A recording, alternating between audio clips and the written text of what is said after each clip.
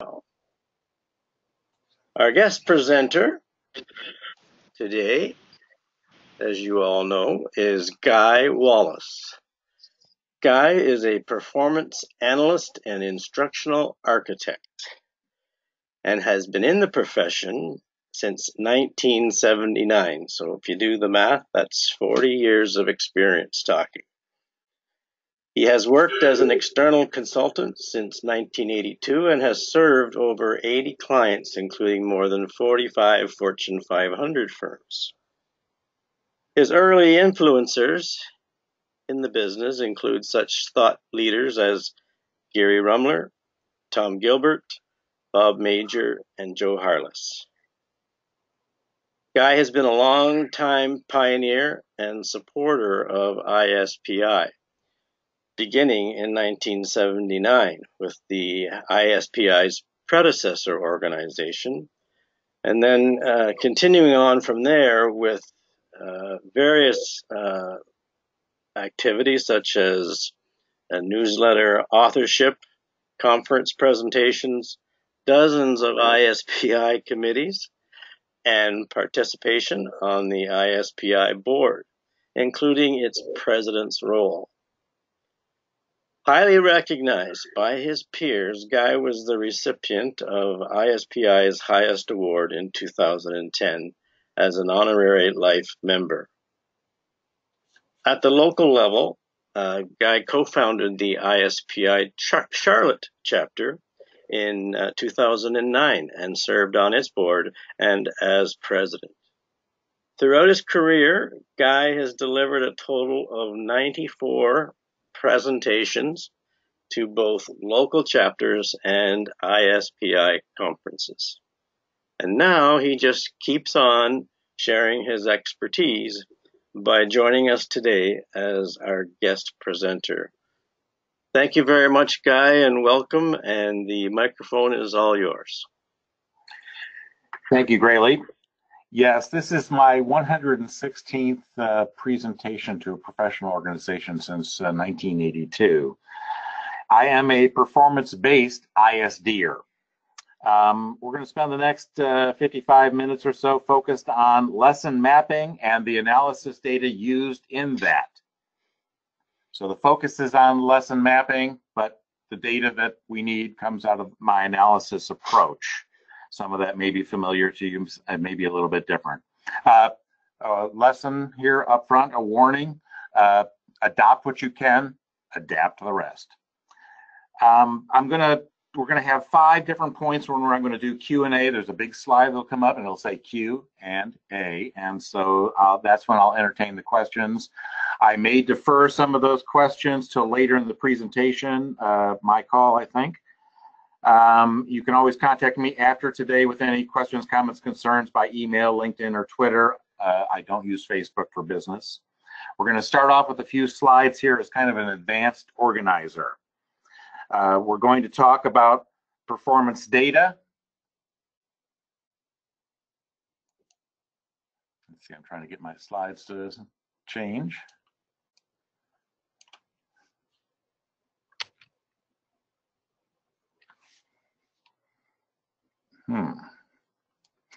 Sorry. It's not advancing on me. Let's see here. What do I do? Okay, there. All right. So we're going to talk about performance data, and we're going to talk about enabling knowledge and skills data.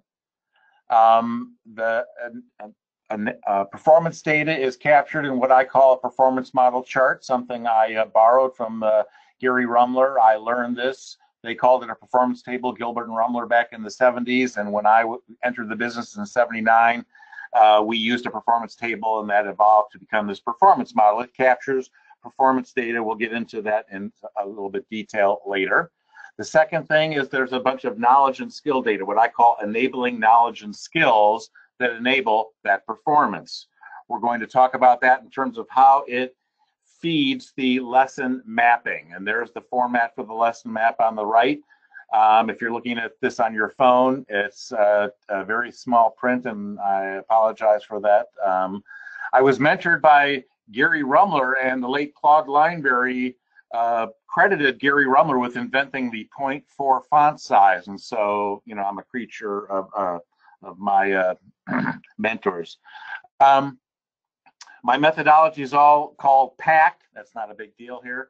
My PACT methodology has 5 different methodology sets, if you will. Over on the right, there's curriculum architecture design. In the one down there is MCD, Modular Curriculum Development. That's the ADDIE equivalent. And when I don't need to build, use ADDIE kind of a model to build traditional kinds of training of any blend, I have an instructional activity development, and that's basically for developing things like job aids, performance support, whatever you want to call that stuff. There's a common analysis approach that feeds all 3 levels of those 3 design levels. And I have a project planning and management set of tools and techniques to manage those 3 types of instructional systems design projects. So we're going to be focused on the middle one there, the ADDIE level, and the analysis data that feeds that. Again, curriculum architecture design produces performance-based training and development paths and planning guides. Modular curriculum development produces modular-based training, which I call events. And the instructional activity development, various kinds of content, but most likely performance support, job aids kinds of things. There's a free book that I have. In 1999, I wrote this book. I had started it way back in 1983.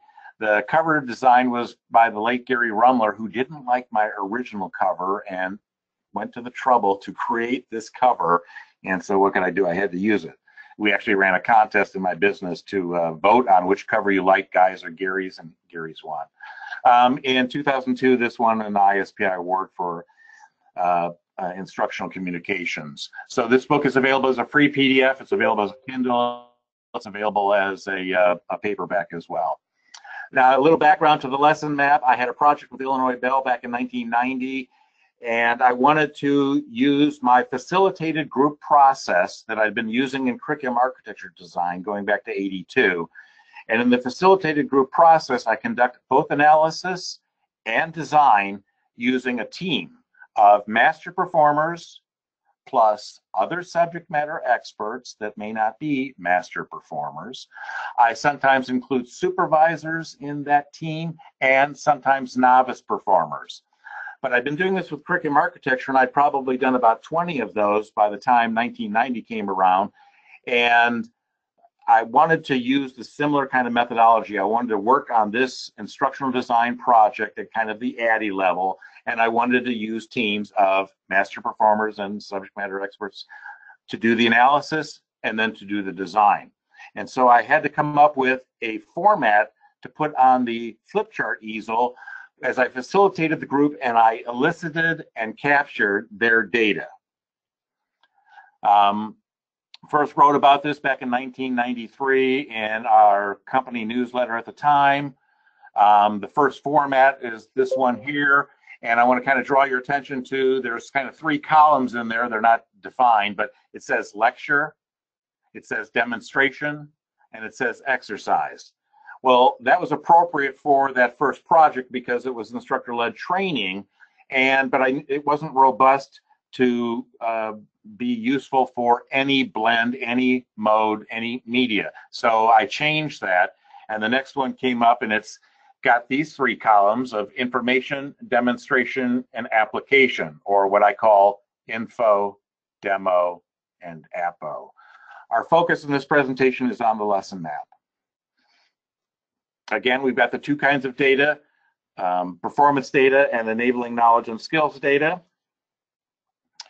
The performance model captures both, captures the outputs and tasks and does a gap analysis on the right-hand side, and that feeds this lesson map format.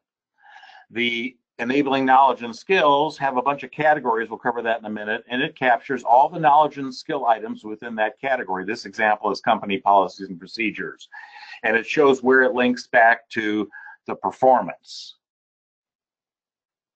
Again, now stepping back here to the performance model, at the top, there's what I call areas of performance that segment the performance for analysis purposes. Now, there's other terms for areas of performance. There's major duties, there's accomplishments, there's key results areas, lots of different names for these things. It's the chunking of the job, of the performance. And the goal in doing that is to minimize or eliminate overlaps and gaps. So you have a fairly clean look at what it is you're trying to analyze. Now, in my world, I do things on bigger job sets, on the entire job. The curriculum architecture design is about that, and a lot of the modular curriculum development activities are about that. It's not for smaller tasks. So, but in an ADDIE level project, you might be taking one of those little boxes on that top graphic and focusing in on that, or just part of that. And there's a performance model chart for the first area performance below that store manager model. So if you will, there could be a whole bunch of pages for the first area performance and several pages for the second, et cetera. So you could end up, typically these things can have approximately 20 pages of performance model charts to define an entire job. And that could lead to the design of a series of courses, if you will, and resources. So the performance model charts capture outputs and the tasks that associate with that output, and then gaps and causes. And I hope that you can see that chart well enough here. That's as big as it's going to get in this presentation. But let me move on to, so on the left-hand side of the performance model, that's the outputs and the key measures, and then the key tasks, and then there's a set of role responsibilities there so we can get role clarity. Who does the first task? Who's involved in the second task? Either with a check mark, or you can use other coding to decide, you know, who's really responsible for doing that, who reviews it, who approves it, etc.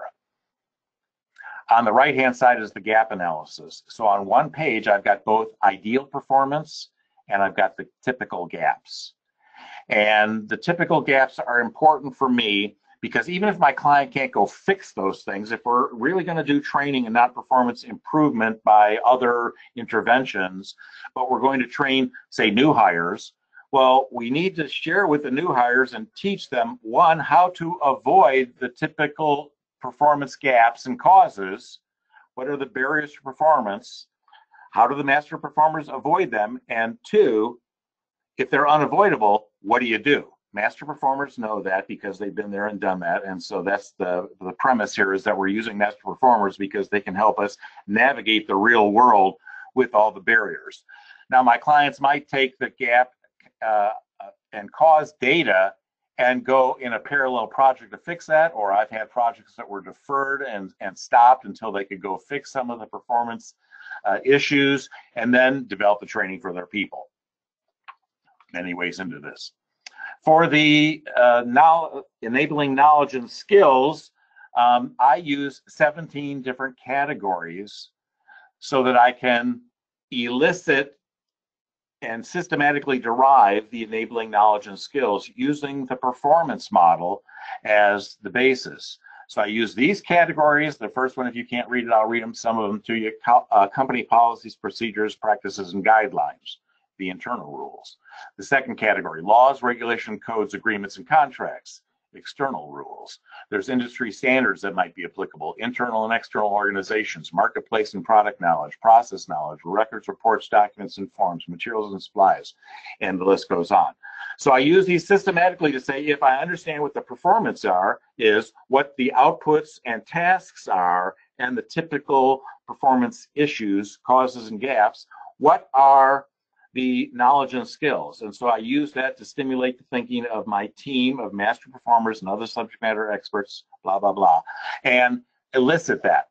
And so I create these knowledge and skill matrices on the bottom left there, and I link it back to the various areas of performance. Again, we could be linking them back to just one area of performance, not a bunch. But anyway, so that's the data that we use. So the data on the top now is the performance model, and on the bottom is the knowledge and skill matrices. The performance data is used to assess existing training and development content, or learning and development content, or whatever you want to call it, but it's for reuse purposes. The shareholders have made prior investments in this content, and we're trying to salvage it and use it either as is or after modification. And if we're going to use it after modification, then we're probably going to be creating a derivative of the first set of content. So we're going to have a parent set of content, and we might have derivatives, children of that. And so we're going to, then we're going to have to worry about managing that. And but we're trying to make the content authentic. So if there's some content that was written for some other audience, and we need to change out the examples and the graphics and some of the language and create something that's more authentic for our current audience, then we need to do that. Salespeople don't want to read a bunch of things that were created for engineers if it's obvious in the content, and vice versa. So we capture our assessments of existing training and development on a form, and because this can get voluminous and we can have a whole bunch of these. My last project, we assessed over 100 different existing sets of content to see how well they fit the need. And then all of that goes into feeding the design. So we've looked at that analysis of performance, enabling knowledge and skills, and existing training assessments. And we take that data into a design process after getting the analysis data reviewed and approved by the project steering team or the client, or however you might want to do that. And then we go into a design effort where we then create an event map of lessons.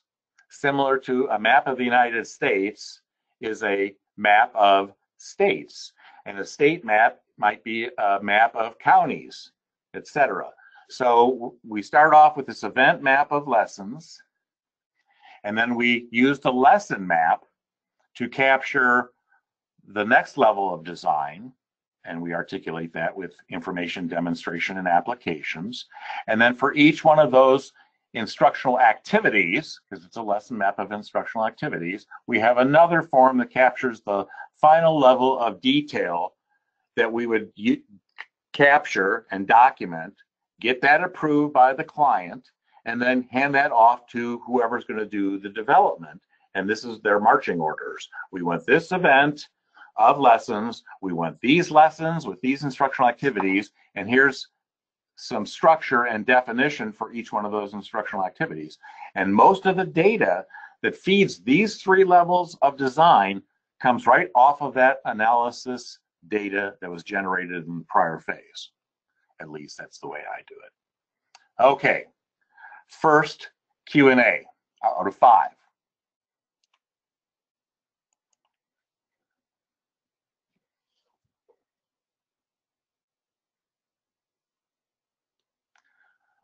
How do we create, okay, so I'm deferring that one, Steve. Thank you for that question. How do we ensure it's not bloated? How do we screen it just to make sure we get just what we need instead of everything under the sun on one of those knowledge and skill items? Yes, excellent question.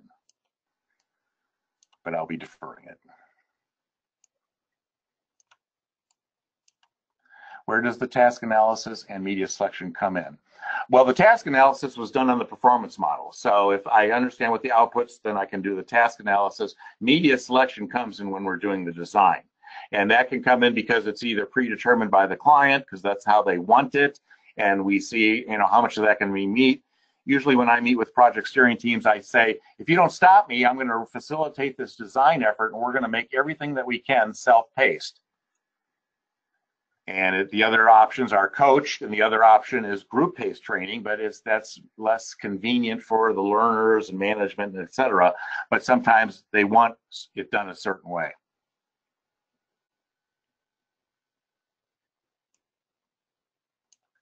Let's see, is there a guiding principle process that you give the client, especially how to select accomplish?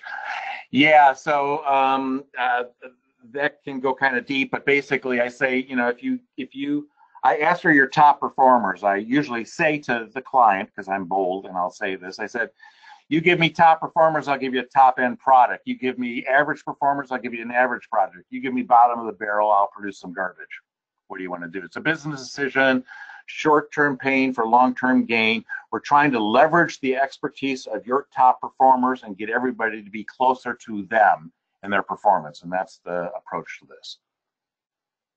So I do negotiate that with them, and then I ask them, okay, so when the next person volunteers who they're going to put in on these teams, You check out whether you know them or not, because the top people should be kind of renowned across your enterprise or your function. And if they're sandbagging us, call them on it. And everybody chuckles, and hopefully it doesn't happen. It has happened. Looks a lot like knowledge management. Yeah, same kind of stuff here. You could have decided that how you're going to package the content is conducive to putting into some sort of a knowledge management system. You could decide you're going to make a lot of job aids, and you're going to have to park them in something that makes them easier to find for the people when they're going to do it, if you can embed it in the workflow quite right. Can you post that quote on Twitter tonight? Which quote was that? You'll have to write that down, and I'm going to go on here in the concern about the garbage. Oh, I think that's in the book. So that's in the book. It's already there. All right. Let me move on. My buttons aren't cooperating quite.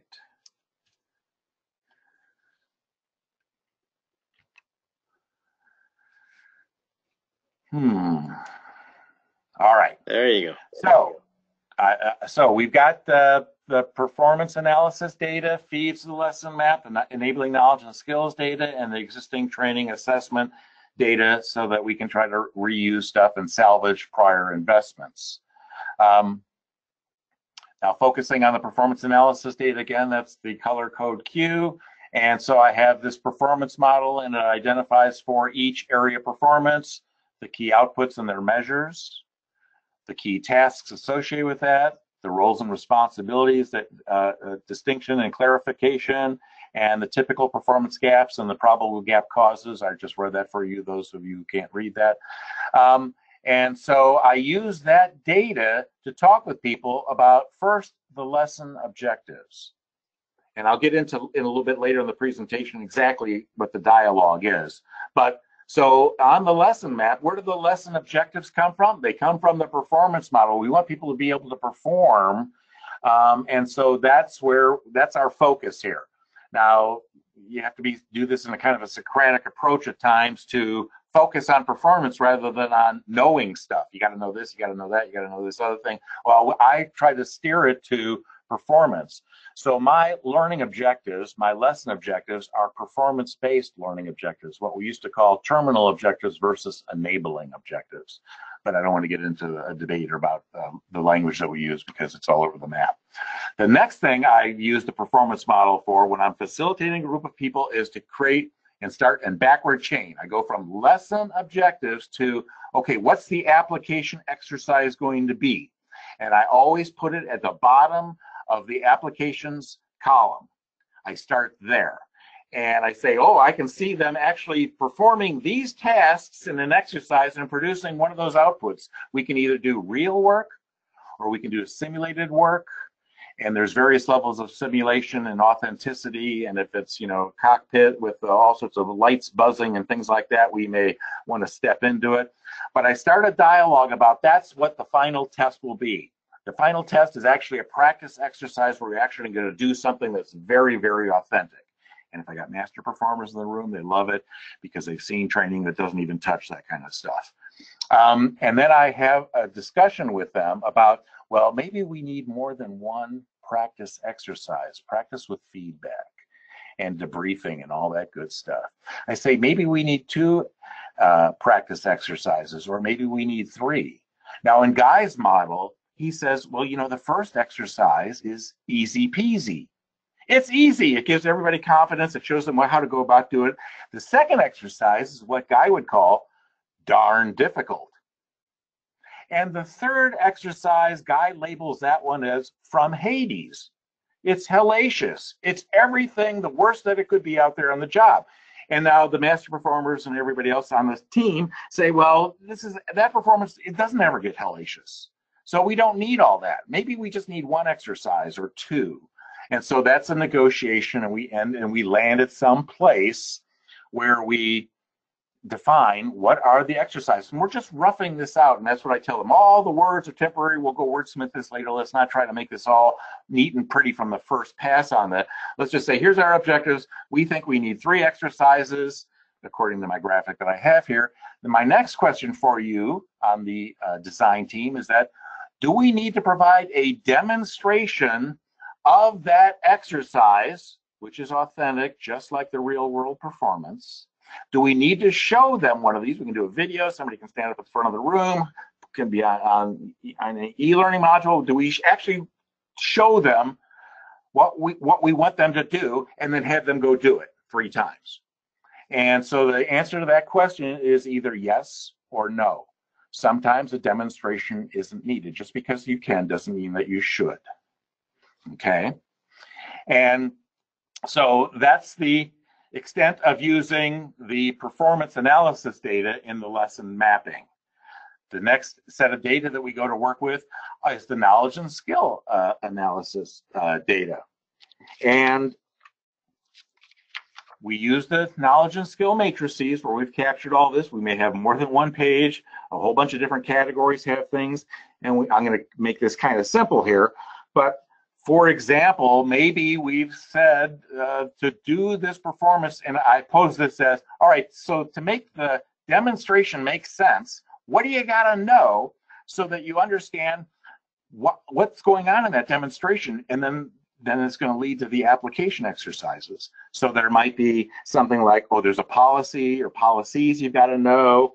There might be some process or SOPs that you got to know about. There may be a tool that you have to know about, and maybe there's an interpersonal skill. And that comes from the knowledge and skill data.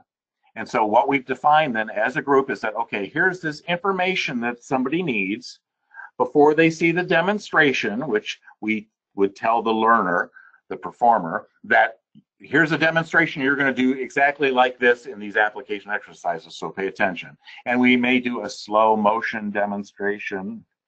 We may do regular speed and say, hey, here's how it looks. Oh, it's too fast. Okay, so let's slow it down, stop, and start, and point out, you know, what's critical using AR or VR or something like that, or just regular video or a demonstration up at the front of the room, so that people have a sense of what they're going to be expected to do in these application exercises. So that's, I can exhaust my knowledge and enabling knowledge and skills that way, and then I would look to, okay, so we've got some existing training that we said we can reuse either as is or after modification, and we've got that captured on these forms, so we would process through these forms as a team, and we would decide, oh, that second piece of information, yeah, we got that one covered. All right, we just lift right out of that other course and plug it right in here. It's the same darn stuff, no sense reinventing any wheels, let's just use that one. And on this demonstration, we might have something, but it's not quite what we need, but we're not starting from ground zero with nothing, we've got something. And maybe that helps with the first application exercise as well, but it's not sufficient to our needs. We as a design team would decide that.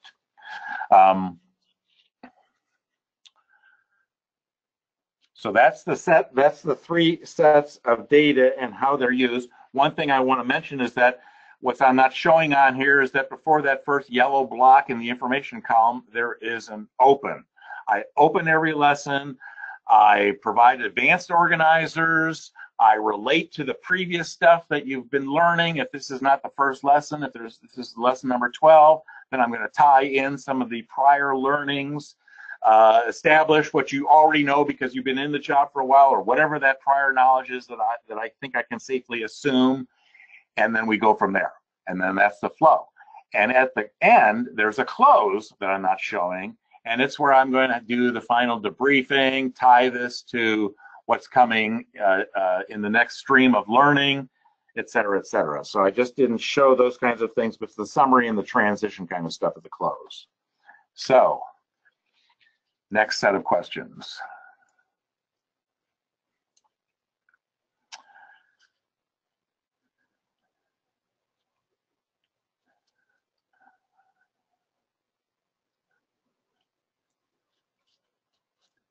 Yeah, so one of the criteria for the people is that they're going to have to be reasonable. They can't be, you know, people who will say something and not give and take with the group, because this is a team process. And I establish ground rules in the team process that, you know, if we can't agree, we're going to go with majority rules, and we're going to document the minority viewpoints, and we're going to take that to the project steering team, and we're going to say, everybody agrees except for Steve. Steve says this. Project steering team, what do you say? And they can say, well, maybe Steve's right, or maybe they say he's wrong. But that usually means we have people who are a little bit more cooperative about doing this. But the goal is to get it right. So you got to have time for the dialogue and all of that. Backward chaining, yeah, that's what I use, because I go from the objectives and backward chain. I go from the application exercises first, the demonstrations next, and then the information. And I don't worry about the opens and close, other than I explain it to the team that we'll have that kind of stuff. And then they grumble about it's probably going to be too long, you're going to spend too much time on that. And I go, no, I'm actually going to spend, I think, 2 minutes on the open and 3 minutes on the close, as I try to estimate the time for these kinds of things. It's the agile. The organization spent time. Well, so this is an issue. You can't always get a team formed. Sometimes they're just too busy and nobody perceives the value of doing this. My last project, I had to do the traditional interviews and document reviews, and I couldn't even do observations because it was 22 sales organizations across the country. And they weren't going to send me to go look at those kinds of things. So that's sometimes an issue as to whether, but it's really all about the data. So if I can't do this through a facilitated group process, I have to go the traditional route, and I've got to go get this data. Now, what that means is that I've compiled this data. I've had nobody doing quality assurance control like the team would have been doing. When Guy writes it down, I challenge them. I said, if I write it down wrong, you guys got to fix it. So I'll deliberately write something down wrong so that they can have to fix it, and then I'll prove to them that, yeah, I own the process, you own the content of the process. And that's what I tell them, and I challenge them to do that. Standard times, let me defer that one, Dennis, because it really depends if it's a controversial, brand new kind of stuff, or if this is old hat stuff and everybody. So that's something I talk with the project steering team about how long will this take to do this. So if they tell me, we think it's a bread box or a garage, double car garage, or it's an airplane hangar sized project, then I can estimate for them how much time it might take, because everybody's worried about how much time I'm taking master performers out of the field, out of their work to work on these things here. So we have a general sense of it going in. But when I did that labor relations project, I told them that was going to end up being, we thought, a 3-day course. Managers wanted it to be 2 days. It ended up being 4 days. And when they argued about the design, and I said, okay, so what are you going to take out of these lesson maps? What comes out? You tell me. And we'll take it out and we'll go to pilot test it. Well, they couldn't figure out what to take out without hurting it. So they left it, and we did a 4-day thing. And that's how it went for, I don't know, about 10 years. All right. So that's the end of the questions I'm going to look at right now. And I'm going to go to the next thing.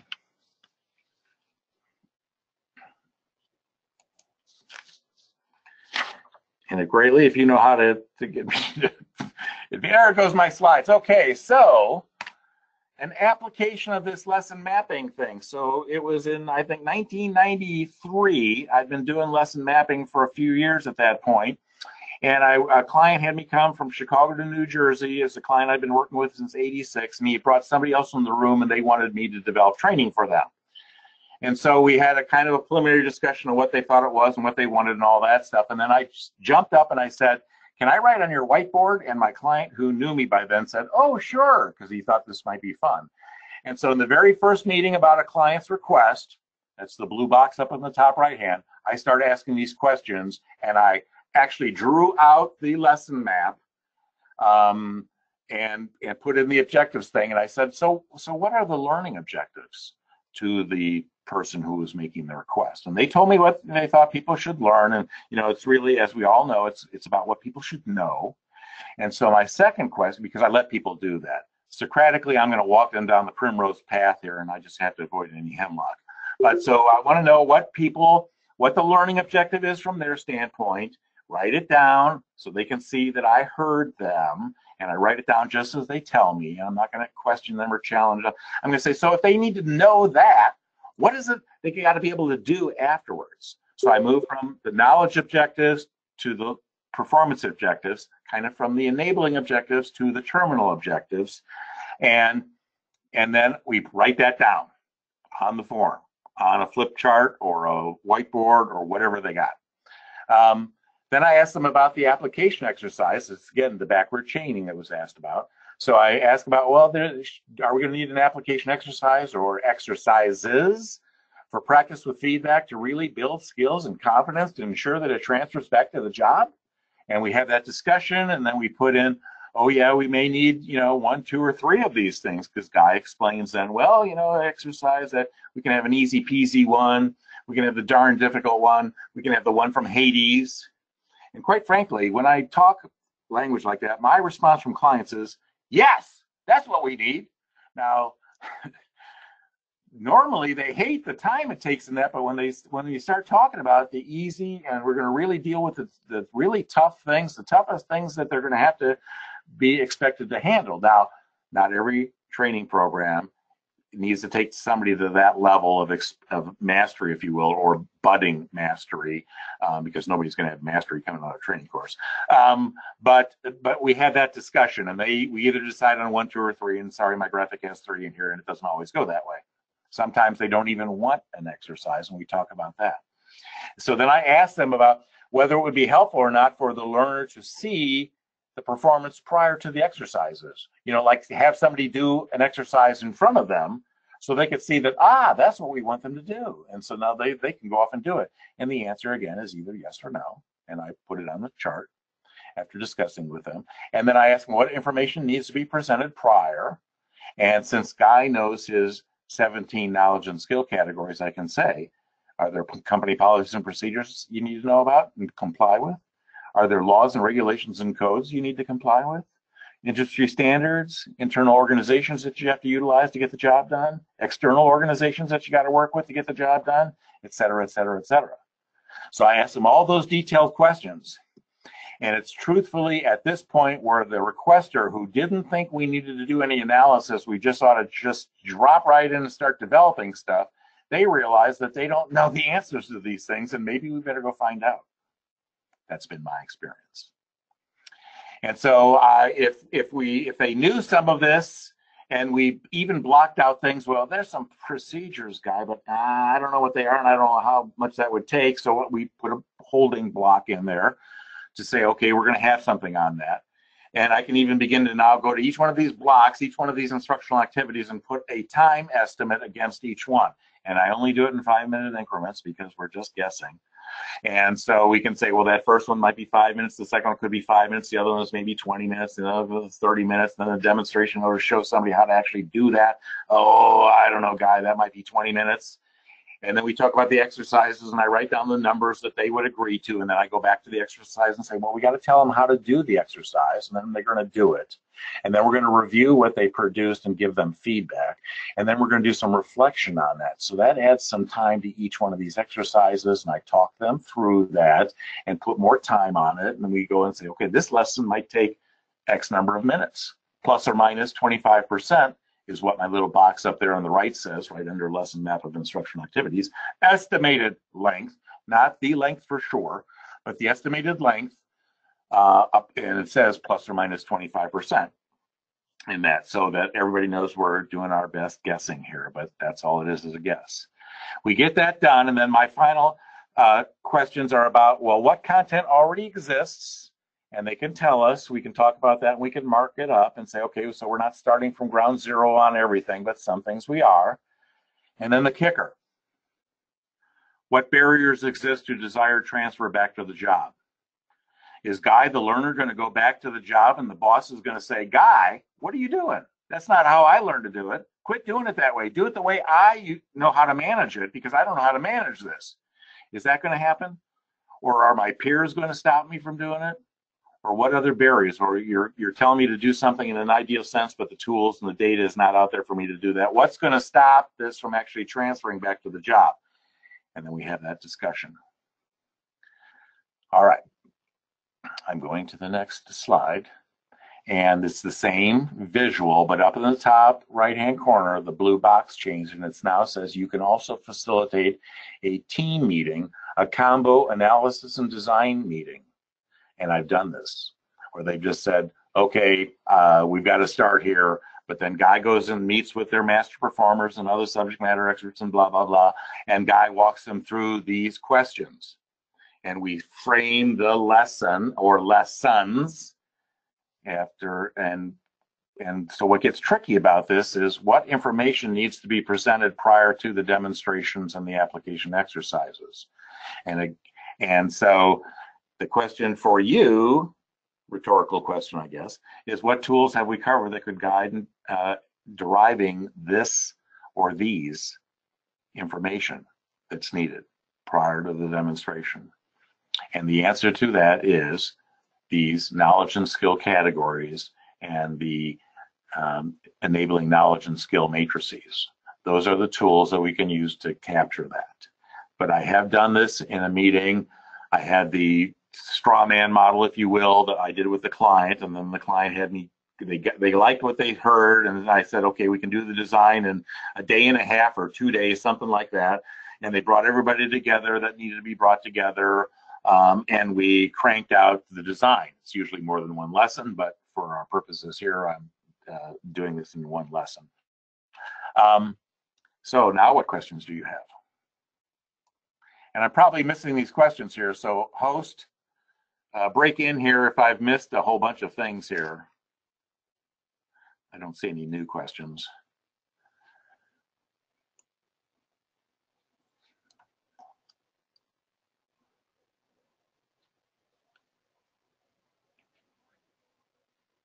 For all I know that we've disconnected and I'm talking to myself over here. No, Guy, you're right on track. Oh, all right, good. Okay.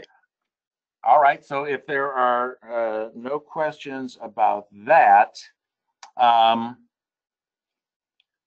going to go to the next slide whenever it lets me do that.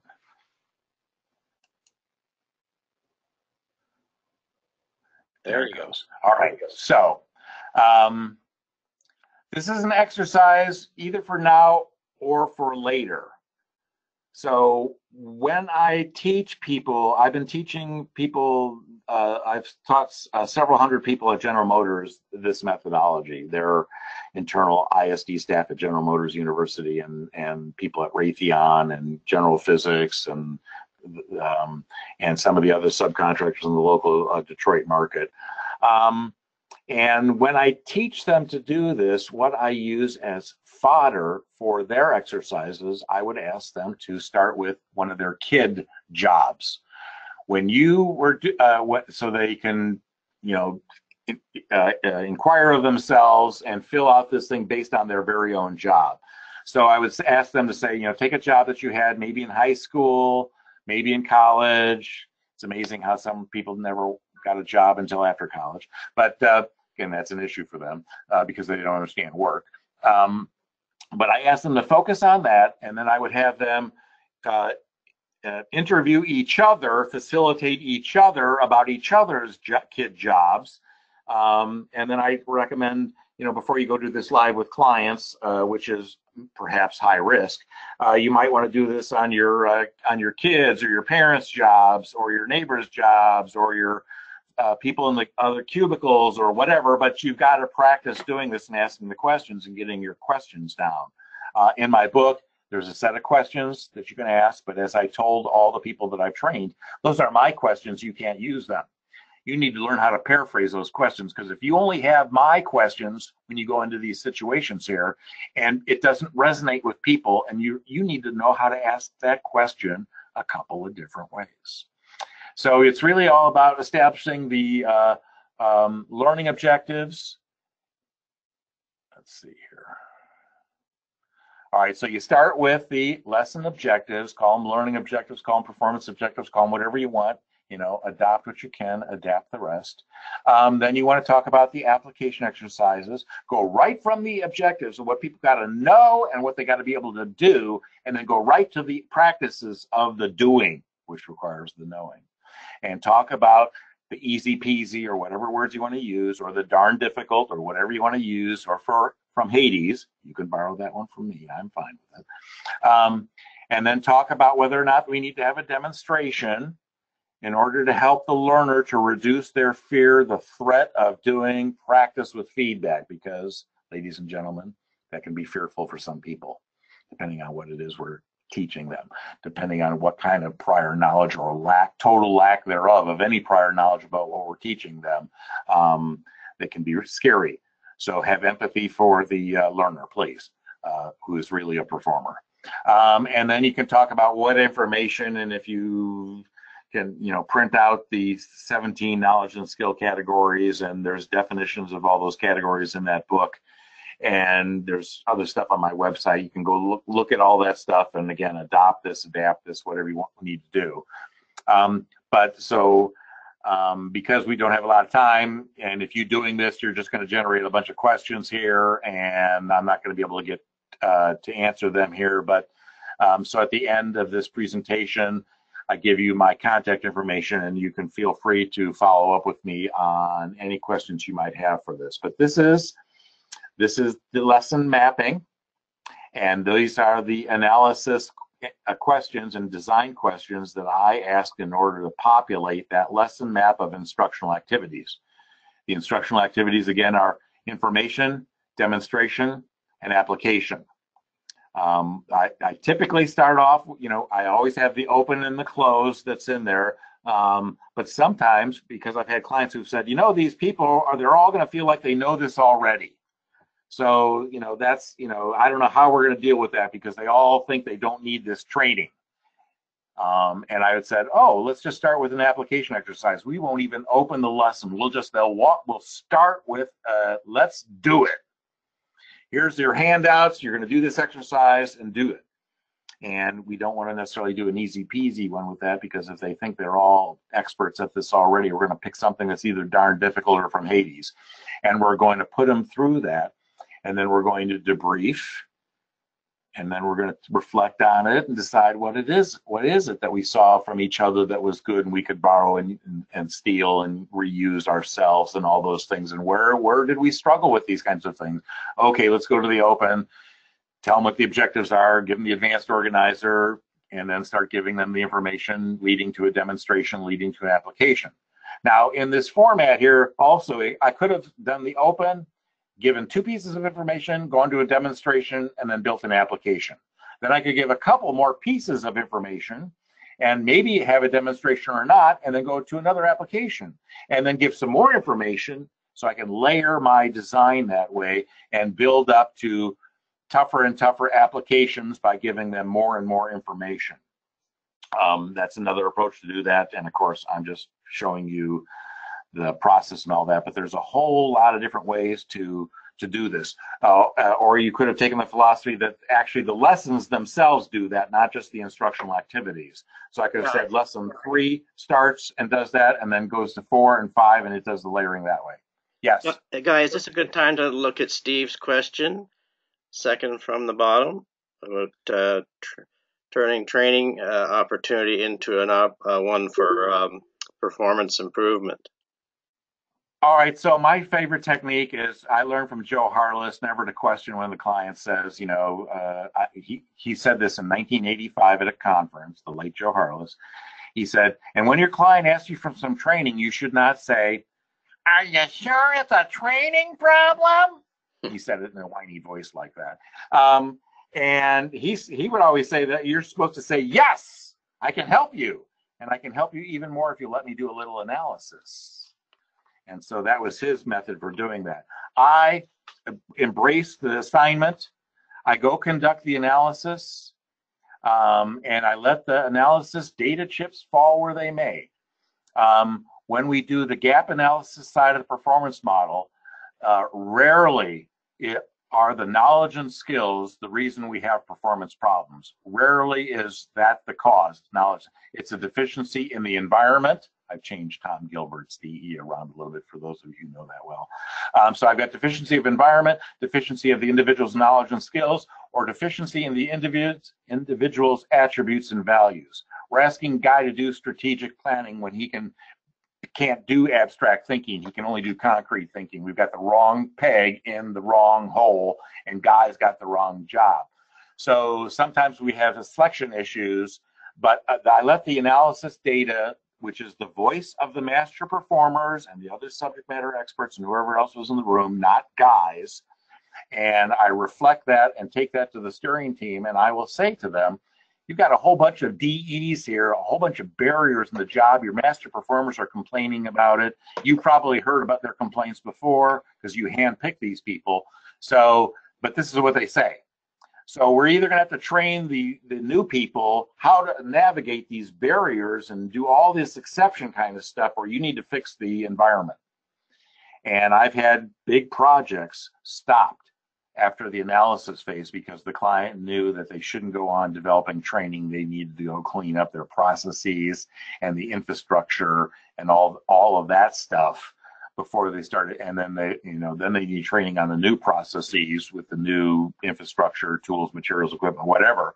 And so that's my favorite technique for taking a training request, is just go through, do the project planning on the front end, do the analysis phase, and let the data chips fall. And so after if you look at my methodology in the book, you'll see that I do gate review meetings with the project steering team at the end of each phase. Now, I'm a consultant. I'm brought in for big deal projects. You don't always get the luxury of having the stakeholders come together to take a hard look at what you're doing and what you're saying. But when I do this, that's what happens, is that they'll look at that data and they'll go, yeah, we need to fix that. We need to fix this other thing too. All right, we'll work in parallel. Guy, you carry on with the training stuff and we'll fix these other things here. And I said, okay, that's going to impact the training stuff, right? Because when I talk about when the training, addresses those two things, it's going to be different in the future, right? And they go, yeah, that's right. I go, say, so we'll have to do a workaround somehow. And so that's going to be the long pole, if you will, from a project management standpoint, that I may not be able to estimate when I'm going to get done because I don't know when you're going to get done with those two things. And so they might, so that's a whole negotiation then of how do you go forward. But I go from analysis to design then, knowing that maybe there's some things I need to hold off on until they get them fixed. Guy, can you take a look at Mike Rutkus' question? So are there formal written tests for needing pre-existing knowledge? Yeah, you can build that in. That's a discussion with the clients. That's a great idea, and I love it, but most clients aren't, they don't necessarily have the ability to do that. Nowadays, there's more technology available so they can do that stuff. But so the test for pre-existing knowledge, we usually handle that by, and what I would tell them is that when I design the exercises, if there are people in the room who already know this cold, I can design the exercises in such a way that they can have a role helping to teach, helping to coach, helping to guide, and honor their prior knowledge and use them that way. So if it's e-learning, then yeah, you can test out of a lot of things. But if you're going to a classroom training kind of a thing, there may be no escape. And rather than have people get bored, I will put them to work. That's been my approach. Roger Essen, let's see, when you do a learner analysis, systems analysis, organizational. So I do 4 types of analysis. I've showed you 3 of them here. I do target audience analysis.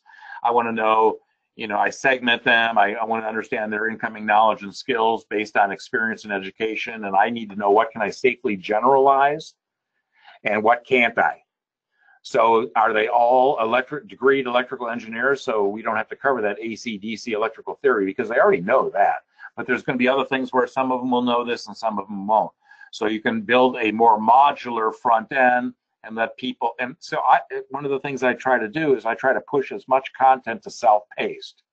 And now we've got the internet and we've got e-learning and all that stuff. So I would push a lot of content to videos and audios and e-learning content and things like that, and let people test out there and get through it, and then come to the Keystone course where we're going to spend most of our time practicing this kind of stuff. So that's a bigger design issue beyond the lesson map. But yeah, I think you've got to do that. And when you're doing your organizational analysis, I don't really do the whole organization, but I do the process analysis, because one of the questions when you're doing analysis is that, so what's the process? And if the answer is, you mean the Tuesday process or the Wednesday process? Because every day it's different here, dude. And so, they don't have a process, or they have one, but nobody adheres to it. And that's what's out of control and causing a problem. So if you're getting a training request for new hires, that's to be expected. If you're getting a training request to solve problems, that's to be suspected. And so you've got to start with that and then navigate those two kinds of starting points a little bit differently. How do I relate to my model to Kaufman's MAGA? Well, I believe in that, but if I'm just doing training, we're not going to do anything nefarious and build training into that. But that's a good point here. So how are we serving society? How are we dealing with the children of the world today? Are we doing anything that's going to negatively impact them? We've got to watch out for that.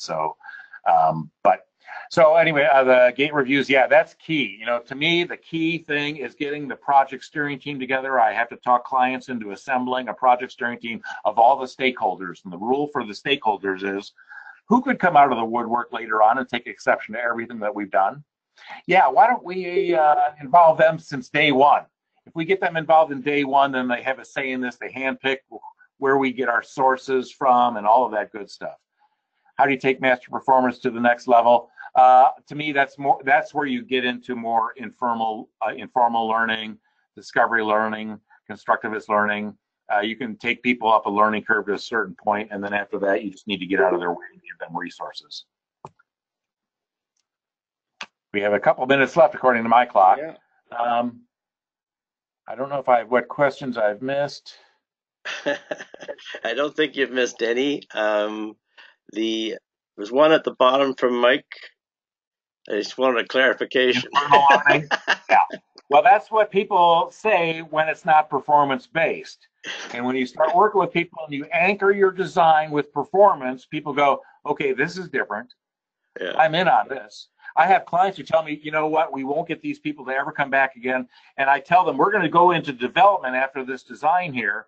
And my client tells me that you guys won't participate, and they go, hell with that, we're coming. Yeah. Now that we've invested and we've got something that we think is good, and this happens all the time, and I've predicted to clients, and they call me a liar, and then they have to take it back later on because people want to have performance-based training, instruction, learning, whatever you want to call it. I call it training. I'm old school. And when they see that, people get excited about that, and they want to be a part of that. And I've never had any problem recruiting my master performers to be on the development teams. And so I kind of do a facilitated thing to kick off the development teams, and then they go do their thing, and they build the application exercises first, and then they build the demonstrations, and then they build the information. And to answer Steve's question, the screen for information is, do you really need that for the application exercise? And that's, and if you've got master performers, they'll argue about that because they don't want a bunch of fluff in there. Now, subject matter experts will, but, if you've got a small group of them, they don't all agree, and then they'll argue about that, and you've got to give them the space to argue about that and decide and skinny it down. Anyway, so the question, getting out of SME's ways is point certification boards that keeps requiring people to take courses that are below their level. Yeah, so there's systems where it's just the way it is, and if I'm building a training course, I can't fight that whole system. That's another battle for another battlefield for another day. But yeah, so the best that we can do here is to make sure that it's performance-based. And we anchor the design and performance. We talk about the objectives being performance-based. We start with the application exercises. We want them to be authentic. I tell clients we want to do real work. If that's too problematic, then we'll do last week's real work that somebody already did, but give me that real work and we're going to put it in this practice exercise. Or we have to simulate it because we don't want to do every step. We just want to do the key steps, then we'll do some sort of a simulation. But it's got to be based on authentic, real work, not somebody else's job, but the target audience's job. Too often, I think we try to build content to serve too many different target audiences because the topics that we address all have face validity. They do not have performance validity. All right, so I think I've exhausted the time here. Guy, this has been fabulous. Your presentation has been extremely frank and certainly not glossy. It's obvious that you're very comfortable with your approach. One of the things that stuck out as I was listening to the presentation was that a lot of what you do certainly requires a lot of client management and coaching skills, negotiation of the scope and scale, and almost intentionally crafting certain discussion issues, and you let the team find the resolve. And so there's a lot of skill in just delivering the model. Exactly. This is, this can't be your first rodeo. Yeah. But it does take a lot of those kinds of things. And, so when I've trained people to do these things, I have them co-do it with me so I can step in if need to be.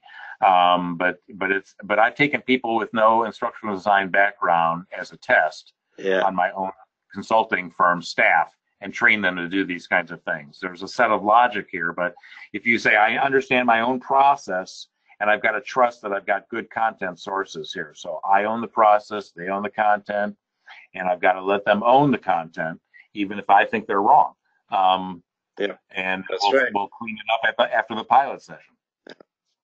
That's wonderful. Well, thank you again, Guy. And just anybody who's still sitting in their benches there, I want to remind you that the video and the PDF of the slide is available, and we'll be contacting you in the not too distant future. Guy has also posted his website, and he's offering the free PDF as well, as he mentioned earlier. So check that out. And I believe you're also presenting, Guy, at ISPI or not?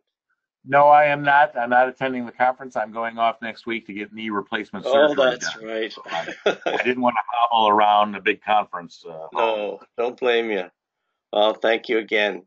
And so I'm going to sign off and close the session. And thank you, everyone, for joining us. It's been great presentation, Guy. Thank you, everyone.